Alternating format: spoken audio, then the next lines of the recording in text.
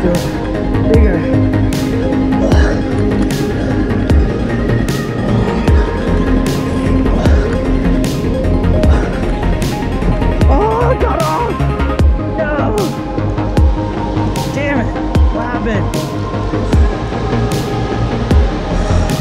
Single hugs.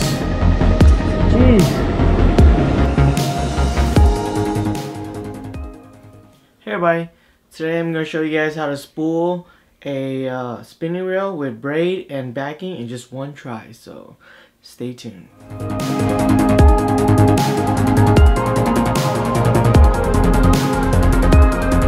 So a lot of times, a lot of guys just take the spool, take it out to like a bait shop, and they'll have the guys with their spool from.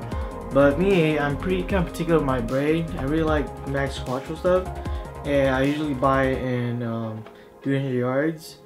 This reel holds more than 300 yards of 20-pound braid, so that means it's not gonna be full. That means you're gonna have to put in some backing, and I'm gonna show you guys how to put 300 yards of braid plus backing on this reel in one try. First thing you are going to need to do is, this is not mandatory, but get yourself a little rod like this. This is a ugly stick dock runner. It's actually for my daughter, but it serves as a dual purpose for me because this is what I use it for. This reel obviously doesn't belong on this rod, but I use this reel on my surf rod and also my 8-foot inshore rod, and I tend to like to put at least 300 yards of braid on it, and so conveniently Max Quattro comes in 150 yards or 300 yards, 500 yards, 1,000 plus yards on spools. I always gravitate towards the 300. So quickly to explain what I'm going to do is I'm going to go ahead and spool all the 300 yards onto my spool, and then from there I'm going to connect the braid that's already on my spool to my monoline and fill up the spool to where I like it. And I'll show you guys here usually how full I set up my spools. And then what we're going to do then after is take out all the line and put it back in reverse. I'll show you guys that a little trick here in a bit too. So let's go ahead and get started. The braid. Right, you guys see that? Now I got the braid coming off. And I'm going to feed this in through my little rod, and then I'm going to put it onto the spool.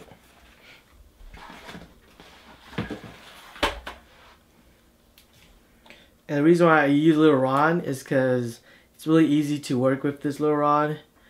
Because it's so small, you're not banging it off of things. And again, it's an ugly stick, so it's basically indestructible.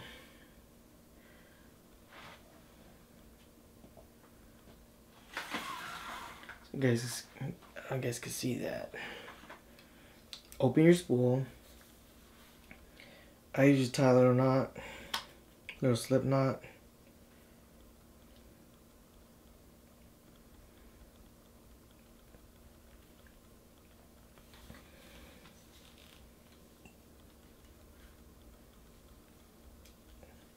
As you guys can see, I put a little piece of tape here. You don't have to if your reel is made for braid. This reel is made for braid, but it's just an old habit of mine to put a little electrical tape there, because I still think that even though the spool is made for braid, I think it helps out a lot. So here we go. We're gonna start reeling this.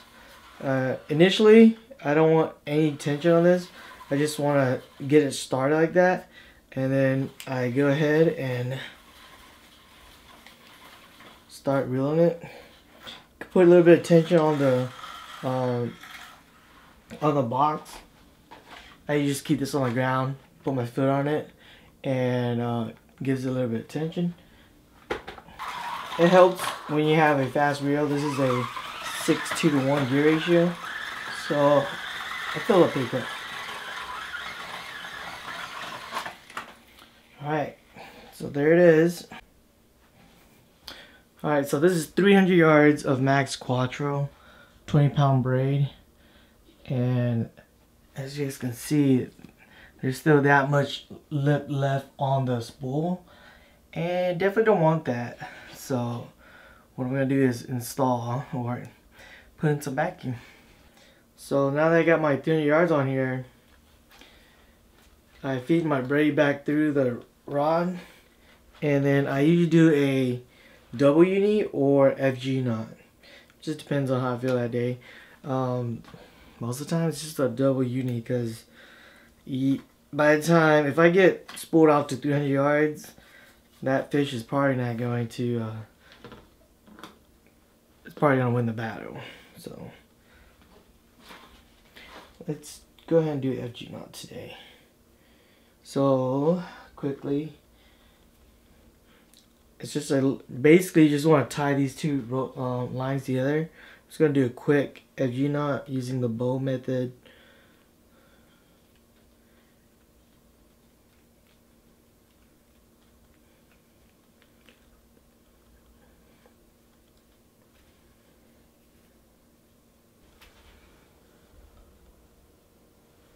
Try again so you guys can see that. It's my FG knot right there. And then just from there, you got the pegboard. Makes life a lot easier. Just when I do start to reel in my mono, I do try to give it a little bit of a resistance. So I am trying to eliminate all the, basically all the extra little spacing here that I can.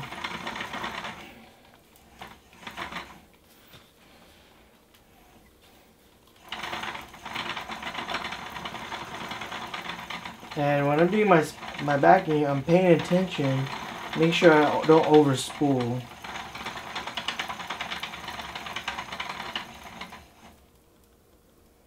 That right there is probably good, honestly.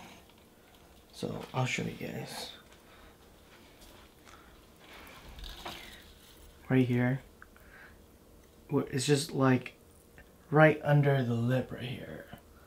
Hopefully you guys can see that. So that's pretty good. Alright, so I took the backing that is on my reel right here, and I tied it back onto the old spool.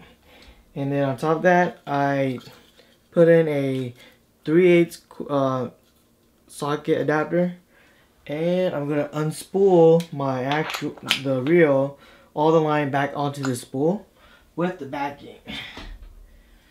So now I have this contraption, and this makes life, having an impact drill or just a drill makes life a lot easier. So I go ahead and I start spooling all my line back onto an actual empty spool. And forgot to mention, you need two of these. You need the original one that you break him on, and you have an extra one.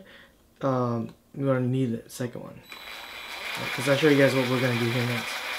So I go ahead and slowly spool all my line with the backing onto this spool, because what we're doing now is we're going to flip the line.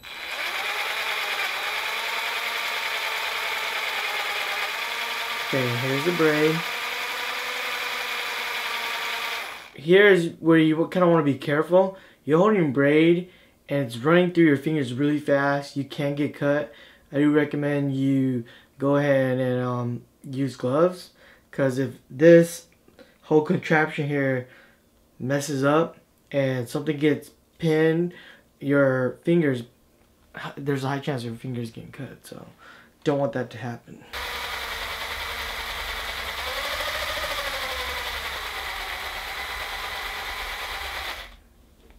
Getting pretty full right there, and I only got a little bit left, so I should be fine.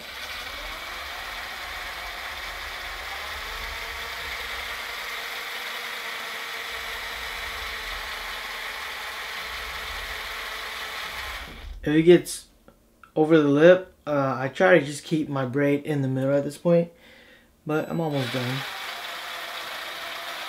You don't want to keep the braid close to the edge.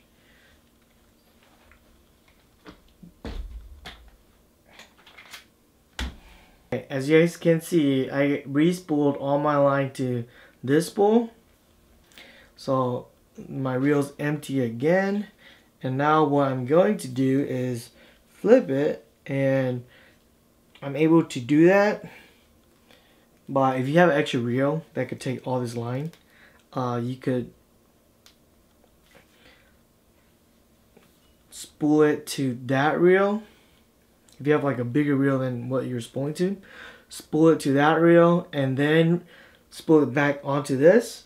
But since I don't have an extra reel right now, I'm gonna put this on a peg and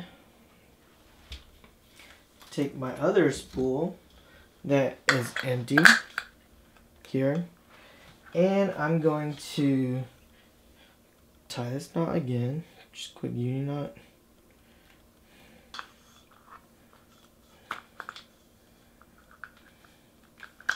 Cool. Alright.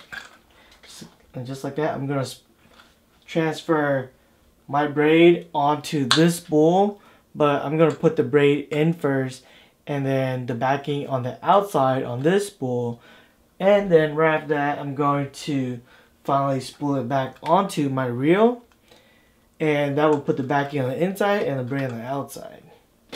So let's do that. Ooh. That's what you gotta watch out for.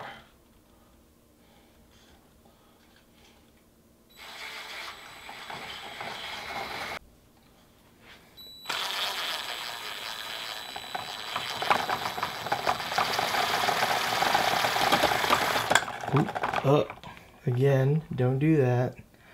That is a nightmare waiting to happen. Make sure this line over here is nice and tight. And yeah, don't want to do that either. See how it can wrap up around your impact.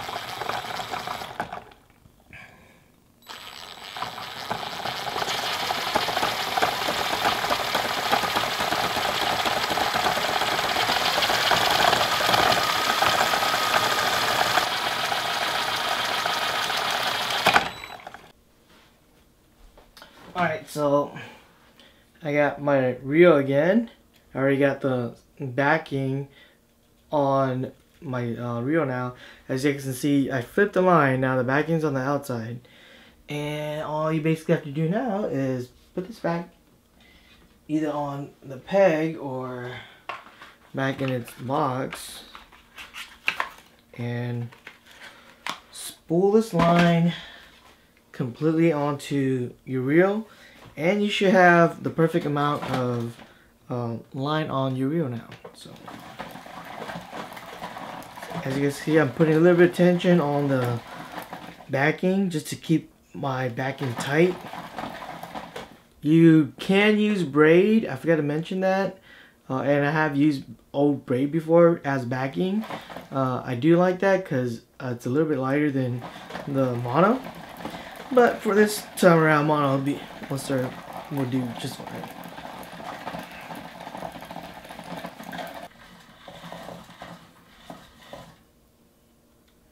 That looks pretty good right there. And that right there is usually how full I spool my line to. Oh, you guys can see that.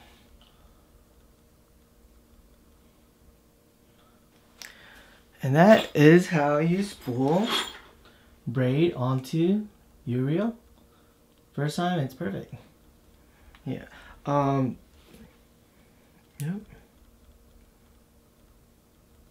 See, so I like my line just right under the lip. So that turned out pretty nice.